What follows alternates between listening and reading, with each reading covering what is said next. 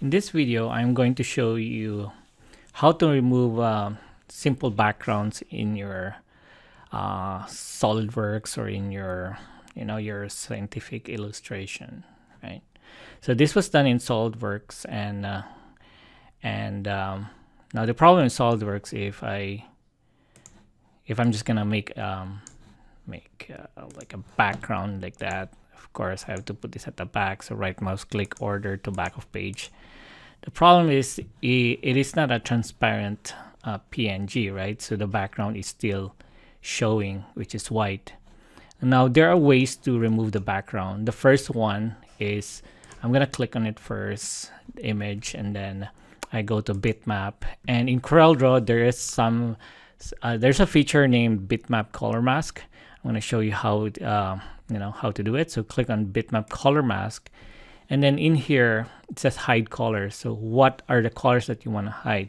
So I'm gonna click on this color selector, and then I want to remove the white. So just click on the white here, and then now here is the tolerance. If I try to click apply, it removes some, right? But then you can also change the tolerance until you get the background, all the whites out. Okay, now the problem here is that when I change it to 26 tolerance, it removed this one because it's similar, it's white, right? So you can't really, like that one, right? You can't really remove, and if you really take a look, there's some here, but I think that doesn't matter if your print is small. Okay, so that is how the Bitmap Color Mask does, right? So you pick a color and then the tolerance, and then click on apply. But I can still fix this one because this one is, the white is transparent already, but this one, so there's a quick fix here. What I can do is I can click on my rectangular tool, and I'll just put white there. And then what I'm gonna do is I'm gonna click on this one, which is my image, and then I go to objects, order to front of page. And if you notice, the white is there. But if I go to view and then click on simple wireframe, so what I did, I put a white box first and then the image here, and then so this one will be transparent, but I have a white box here, so it will show as white. Okay, so that is the first method, right? I'm just gonna copy this one, or you know what, I'm just gonna copy the whole thing so that we can see the difference, and I'm gonna do undo until we have the original image. Okay, so I have this one.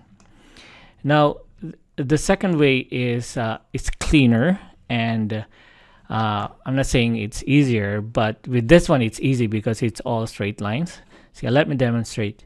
So you go to Bezier tool, make sure nothing's selected, and then you go to the Bezier tool, and then what I'm going to do is I'm going to zoom in a bit here, and then I'm just going to outline. But make sure when you outline, it has to go inside a little bit in your image.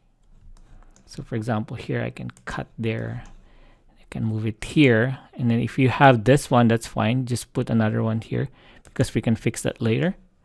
And then here, and if you want to be really picky, you can still do it like that, and then you're gonna close it. Now it is important to make sure that it's closed. Now how would you know if it's closed? You can go to the fill, and if it feels like that, means to say the object is closed, right? I'm gonna remove the fill by clicking on this one here. So the next thing we'll do is we're going to round the corners, like this one here, this one, and something. Okay, so you click on your shape tool, and then I would select all, or drag, make it a crossing window, and then I go curve. This one's important because if not, you can't curve it, convert to curve. Okay, now I'm gonna zoom in here, so I click on this, and then I can reshape it. That's if you're picky. So with this one, go like that, not quite, Okay. It's a bit of work, but I think the result is better than the first method that we did, the bitmap color mask. This one is okay. I intentionally did that so that no white area would show up. So it has to be inside inward. So this is fine. We didn't do a curve there, and this one we just click on this and then okay. So now I'm ready. So now what we're gonna do is we're going to click on the image and then we're gonna power clip it. So click on objects, click on power clip, place inside the frame. The frame is the one that the shape that we just did, and make sure to click on that line there. And what you can do, since you did an outline, you can remove the outline by right mouse click on this one, or you can always go here, double click, and then you just say none. Click OK. There. That is clean. I'm gonna paste the first one that we did. Oh, is that the one? No, sorry.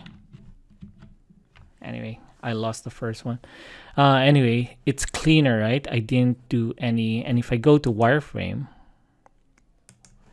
and you'll see it's just one single object. We didn't put a square, make it white. This is the preferred way. I mean, it's a bit of effort, but see what else I can do here. I can make this, I can put a drop shadow, and it's clean, right? And it stands out. So 2 choices: bitmap, bitmap masking, bitmap color mask, or you do the shape and then power clip. That's it.